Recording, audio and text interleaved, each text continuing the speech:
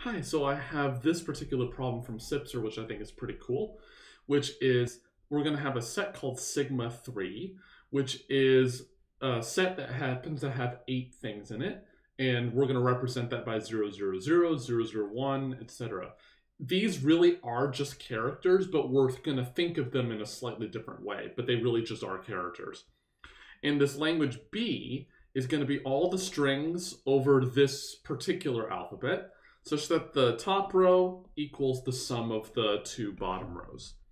So let's just think of what this means. So if we put a whole bunch of these next to each other, then we're going to have a certain string representing the top row and something, and that has to be the sum of the 2 bottom rows. So let's think of something. Let's think of, say, 2 plus 3. So that is, for 2 plus 3, that's obviously equal to 5. So if we encode that, that's going to be 101 in binary. And because each of these includes something from the top row, middle, and bottom row, let's extend these so they are 3 bits also. So the 2 is 0, 1, 0, and then the 3 is 0, 1, 1. So if we encode this in the alphabet that we got there, so this guy is going to represent the top row, so that's the top row, and these two are the bottom rows. So what we're going to have is we're going to have 3 of these objects, so 1, 2, 3, and we can put these in any order as long as each of these corresponds to a row. Notice that I put the 101 like this because it's the top rows being the sum of the bottom 2. So if we put them in, let's say, let's do the 0, 1, 0 as the middle row. So that's 0, 1, 0. And then 0, 1, 1. Let's change that to pink. So that'd be 0, 1, 1. So indeed, because of this, the 2 bottom rows add up to be the top row. And so this particular string, which we're going to call W, so that's an example string that's in B, because the sum of the things at the top are equal to the things on the bottom. So what we need to show is that this thing is regular, which means that there's a DFA for it.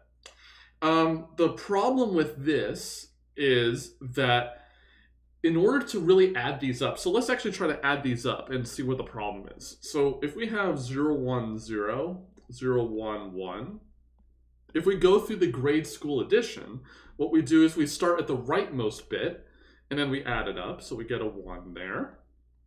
There's no carry, so the 2 1s add to a 0 and have a carry. So there's a carry there. Then 2 0s and a 1 add up to be 1. So the problem with this is that DFAs work from left to right, whereas the real addition works from right to left. And that seems like a problem. But the hint that's given in the problem is that let's talk about B reversed. So this is the reverse of all of the strings in here. So if we took W and reversed it, so that would be, so let's copy this down. Copy, paste. So if we wanted to reverse this, what we would do is we would move this guy first, and then this guy last. So it's slightly different now. So the only real difference that we can see here is that this is a 1, the pink is a 1 right now, and was a 0 before. This was a 1 before and is a 0 now.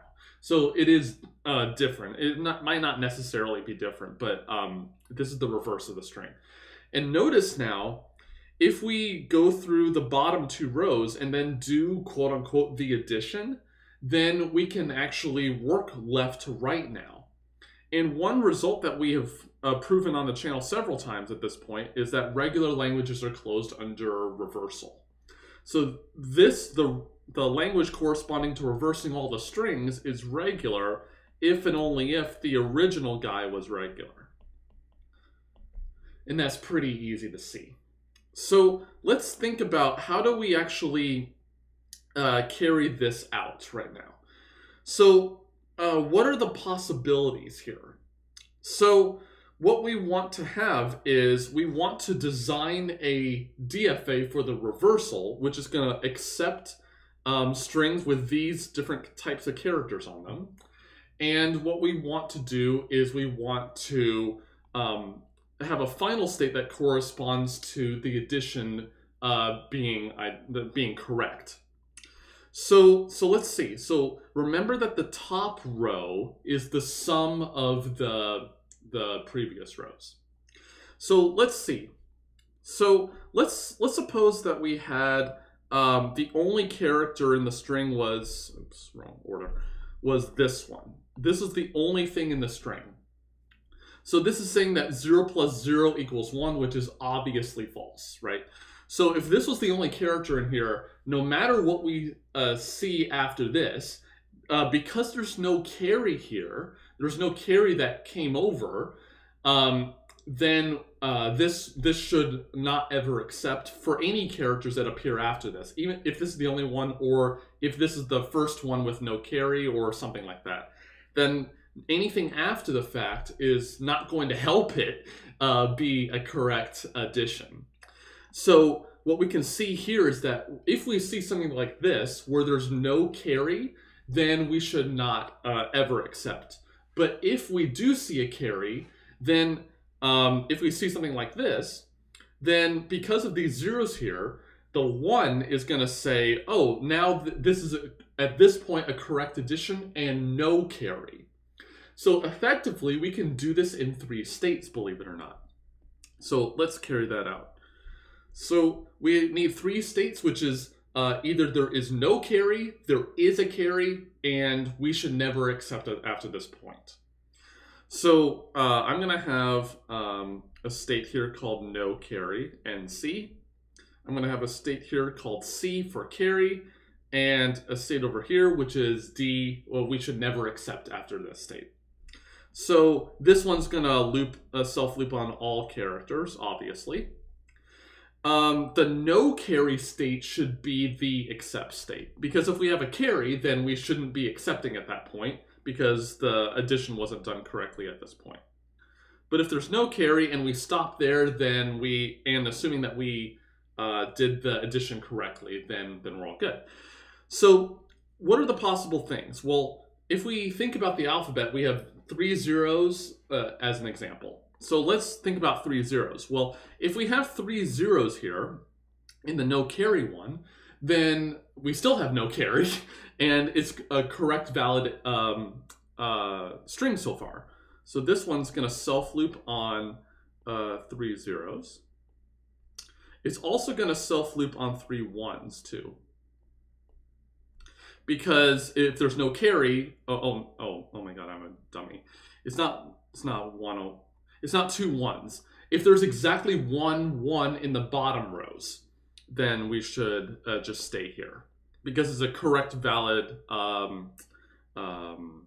addition so far.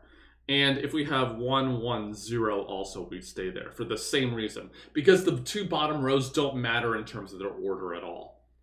If we had 1 1 1 with no carry, then that meant that we had no carry, 1 plus 1, and we are saying that that is equal to 1, and that's not obviously correct. So on triple ones, we're going to go over to here onto the reject state. So triple ones are going to go there.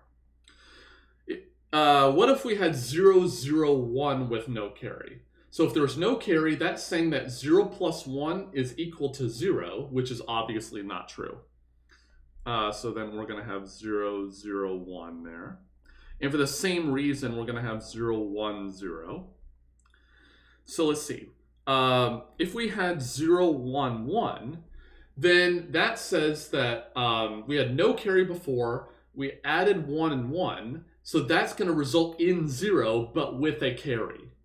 So we're going to come down here on 0 1 1. So let's see. So we got 3 zeros, 0 0 1, 0 1 0, 0 1 1.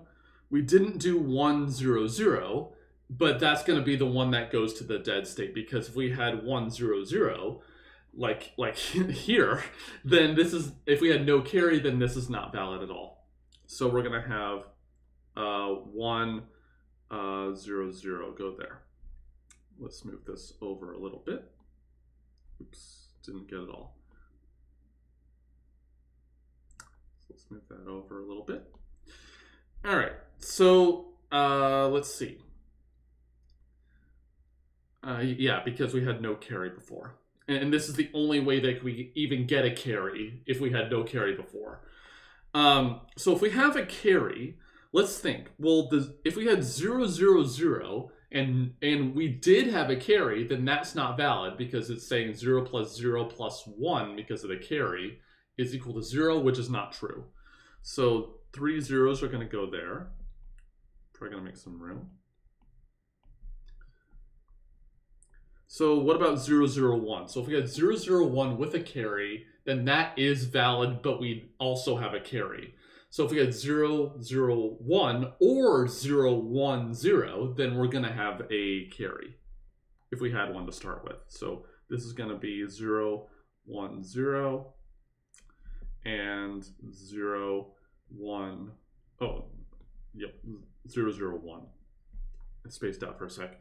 0 1 1, let's say, with the carry. So if we had 1 1, that's going to result in a carry, but we already had a carry, and we're saying that that's equal to 0, which is not true. So this is going to have 0 1 1. The only way that this could be valid is if the top guy was a 1, which it isn't. If we had 1 0 0, then and we had a carry, that is valid, and we have no carry at that point. So therefore, we should go back to the NC state. So if we had 1 0 0 like that. If we had 1 0 1, then what's going to happen is we're going to have the carry, which is going to have the 1 plus the 0 1 equal a 0, but we're saying that that's equal to a 1, which is not true. So the 1 0 1 is going to go there, as well as 1 1 0 for the same reason. And what about triple ones? So if we had triple ones, the bottom two are going to add up to 0. The carry is going to result in a we're going to have a carry, but the carry we had before is going to result in the 1 upstairs. So this is going to self-loop on triple ones. And this is exactly what we should get because we have the same number of transitions from the carry going to the dead and from the carry going to the dead. So, as well as the self-loops and the ones that go in between, because the alphabet is completely symmetric in terms of the carry and no carry. So this is pleasing to see. All right, so this is a DFA for the reversal. So now what we need to do is to convert this to a DFA for the original language. This is the reverse one. So the way to do that is we need to do the basic construction for reversing. So how does that work? So what we do is we're going to reverse all of the arrow directions. So the arrow is going to point that way. The self loops aren't going to change. They don't change directions. This one is going to point down. The left one's going to point up. I'm going to point down. And then let's see. So the standard construction says have a start state that goes to the original, it has an epsilon transition to all of the previously final states. And the start state is going to be the only final state. But the amazing thing is that the only final state here was the start state. So in fact, this is a DFA. Oh, I didn't change this direction. I need to change that direction. Yeah, so what we need to do is,